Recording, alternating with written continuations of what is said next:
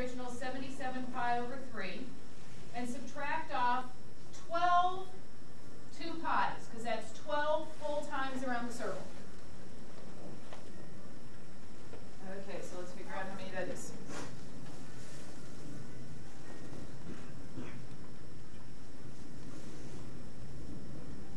So I have 77 pi over 3.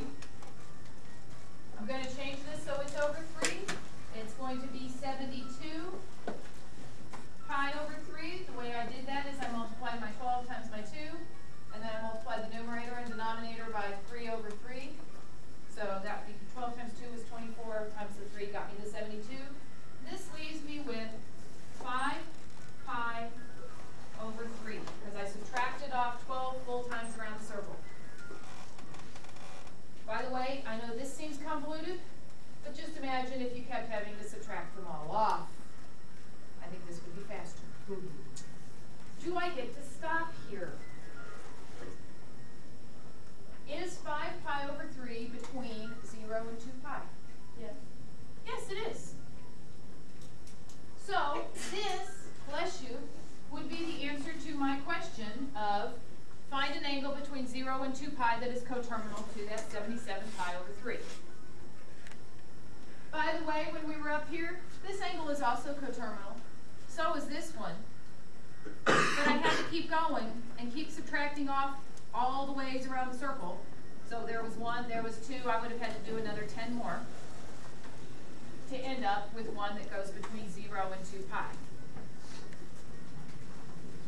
Now, what if, let's look at our formulas. One of the things we may need to be able to do here is convert between degrees and radians, kind of. Most of the time, your calculator will take care of this for you. By the way, all of you should look at your calculator now. Hit your mode button. And make sure you are in radian mode, because the first half of the trig stuff expects that you would do most everything in radian mode. Once we get to the applications, then it changes over to being mainly in degree mode. So I'll warn you when we get there. But you may have to change back and forth for some of these.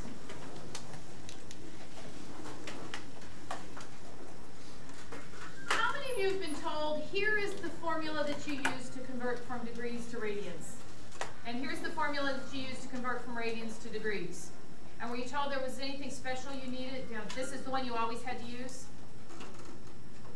Which was yours? What was yours, Scott? 180 over pi. You did 180 over pi. What did you use? Yeah. You did that one too? Wow, because usually people tell me 2 pi over 360 or 360 over 2 pi. Why? Instead of having you just memorize that, I want to suggest that you use something referred to as unit conversion, which you can use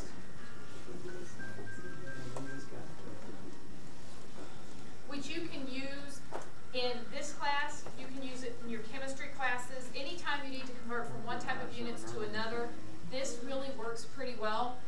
And in the degrees and radians, it's not as big a deal. But in the chemistry classes where you have to go like from centimeters to inches and that, what? When you do that, yeah, you do this instead of memorizing formulas. Because I had one teacher who used to just teach her kids that, and I'm like, you make them memorize 200 different things when you could just make them memorize one. So in unit conversion, instead of memorizing a bunch of different things, you just need to know what is equal to what in 2 different units. So in degrees, you just need to pick a place and say that it's equal to a certain number of radians. It's all radians, right? In the case of your teacher, your teacher and yours, Garrett, told you that how many degrees was equal to how many radians? Pick one.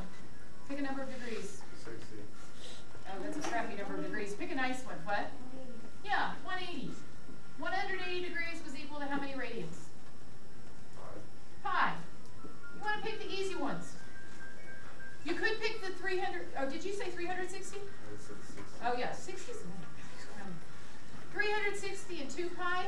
You're kind of like a class that I had a couple of semesters ago that they decided the one they were going to use was 90 and pi over 2. And I looked at them and went, what? But they did it anyway. So let's say I want to convert. Let's skip past these for a second.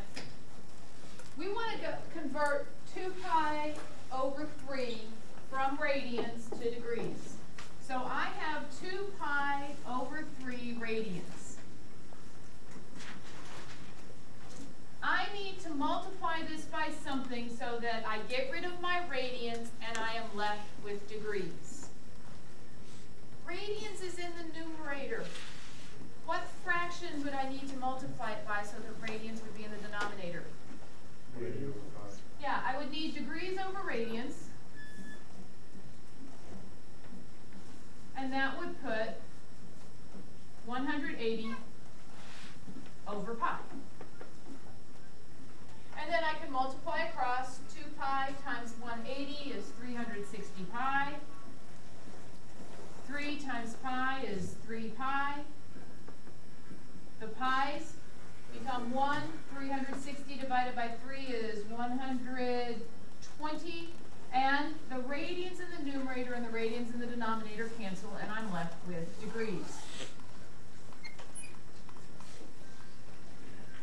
One of the reasons that I encourage this as opposed to the other is, can you have a pi in your degree answers?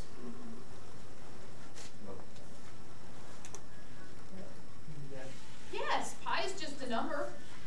It's possible to have that number in your degree answers.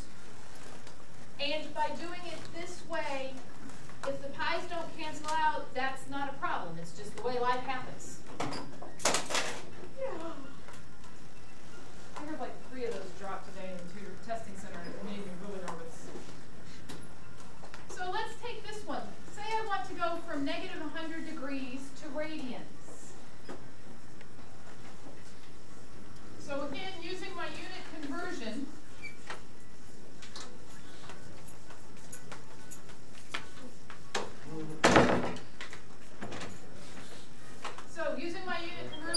is it time to go, guys?